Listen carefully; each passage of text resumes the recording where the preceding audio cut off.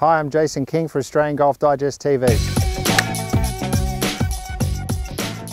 Now we all know golfers face the first tee jitters. It's a big part of your round of golf. You want to hit a good shot, you want to get the ball in play and get started to some confidence with your round. So the best way to do that is to not try and interact too much with the ball, but rather the target. The first thing is to pick a target in the distance. Whether it be a tree in the background or a bunker, something to aim from. Then as we have practice swings, we're trying to get the feel of what that shot's going to feel like.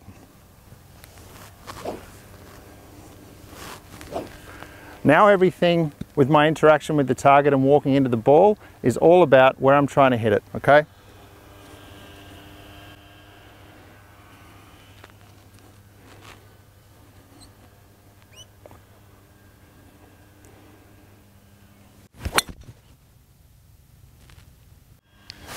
Great, got off to a great opening drive, managed to get the ball away well, carried out my routine, finished my swing with balance. Great way to start my round.